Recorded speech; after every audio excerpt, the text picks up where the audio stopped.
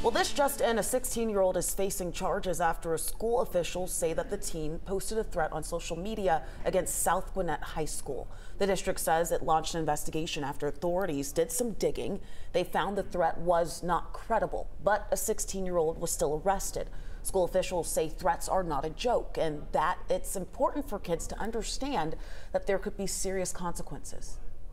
So we're imploring students as well as parents, don't make these threats.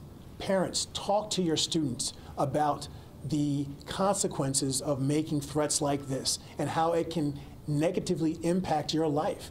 A young person today is facing criminal charges because they posted something because maybe they thought it was a joke or they wanted to get out of school, and now they're dealing with those consequences, and that's unfortunate. Yeah, so officials with South Gwinnett High School say that they've increased police presence at the school following this threat.